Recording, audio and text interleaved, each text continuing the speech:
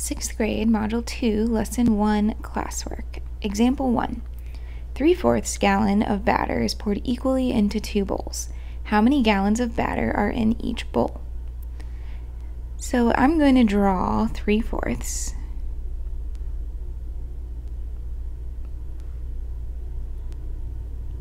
Separate this into fourths, and then I'm going to shade in 3/4. 1/4, 2/4, 3/4. Now, it is poured equally into 2 bowls. So if we split this equally into 2 bowls, I'll partition it into 2 bowls. So we have bowl 1 here and bowl 2 here. We want to know how many gallons of batter are in each bowl. So notice when we divided this into 2 equal pieces, it split it from fourths into 8 pieces. So in each bowl, for example in bowl 1, we have 1, 2, 3 out of a total 4, 5, 6, 7 eighths. So there are 3/8 gallons in each bowl. Example 2. 3/4 pan of lasagna is shared equally by 6 friends. What fraction of the pan will each friend get? So I'm going to do the same thing. I'm going to start out with 3/4.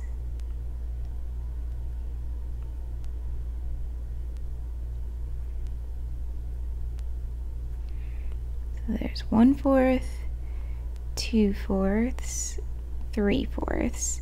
Now it's shared equally by 6 friends. So I'm going to split that into 6.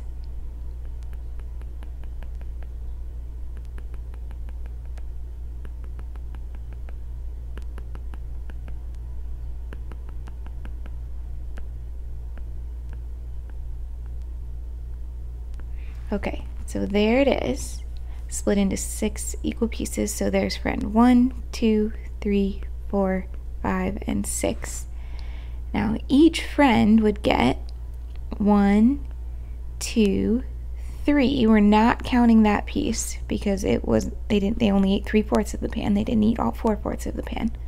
So 1, 2, 3 pieces, or 3 parts out of, if we have, this is a 4 by 6 friends out of 24. So each friend ate 3/24 of the pan. Or if you wanted to simplify that, 3/24 is equal to 1/8. But either one will work. Exercise 3. A rope of length 2/5 meters is cut into 4 equal cords. What is the length of each cord? So 2/5 meters.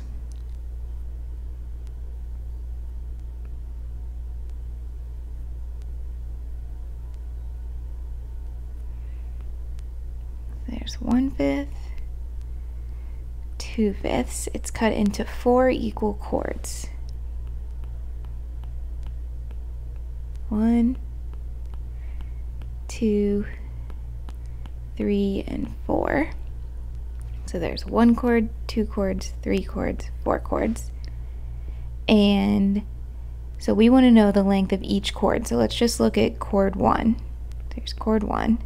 So shaded is 1, 2 parts out of a total parts. We had a 5 by 4, so 20. So it's 2/20, which would be equal to 1/10. So the length of each cord would be 1/10 of a meter.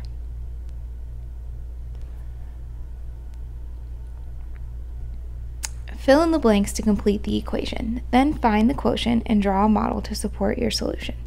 So we're going to jump from where we were just drawing models up here to trying to make this a quicker way to solve these types of problems.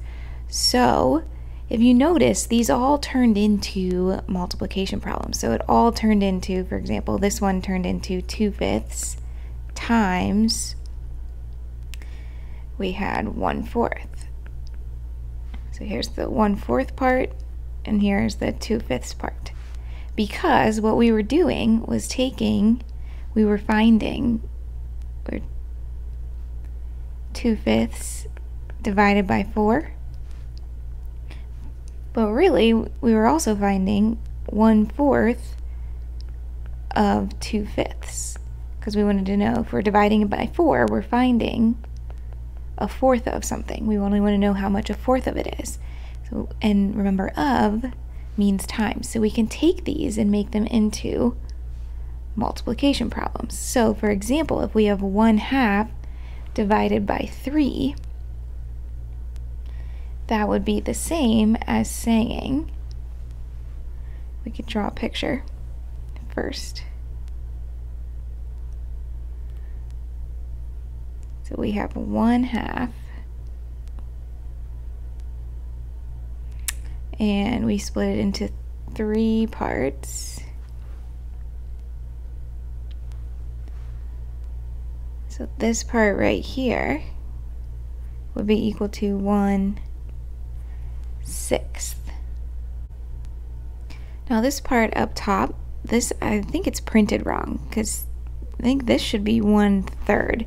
So if that were a 3 at the bottom, it would be 1/3, because here's the 1/3 and here's the 1/2. So it would be 1/3 times 1/2 is equal to 1/6. So just pretend that this number right here says 3 instead of 2. Number 2, 1/3 divided by 4 is equal to 1/4. So they took the 4 and made it into 1/4 times, it'll be 1/3. So that would be equal to 1/12. 1 times 1 is 1, 4 times 3 is 12. But we need to also draw a model, so let's do that. So we have 1/3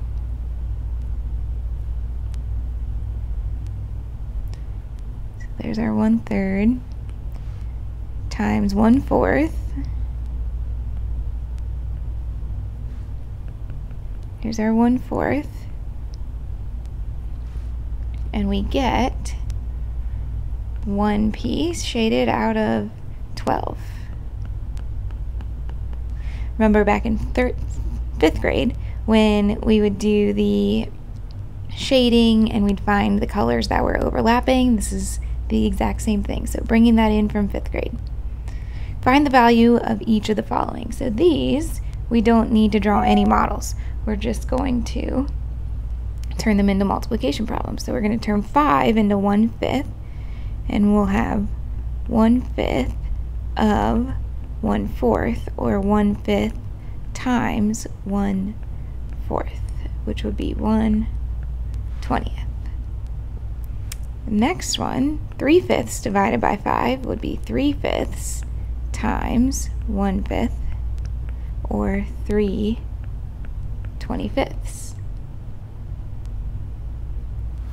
And then the last one, 5 1/5 divided by 4 would be 1/5 times 1/4 is equal to 1/20. And the last problem, it says solve. Draw a model to support your solution. So 3/5 pint of juice is poured equally into 6 glasses. How much juice is in each glass? Let's draw a picture. We have 3/5 pints.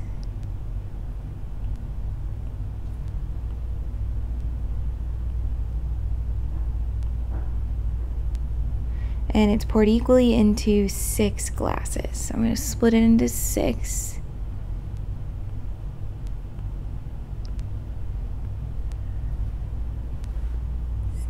So here's the 3/5 right here, and then this would be our 1/6.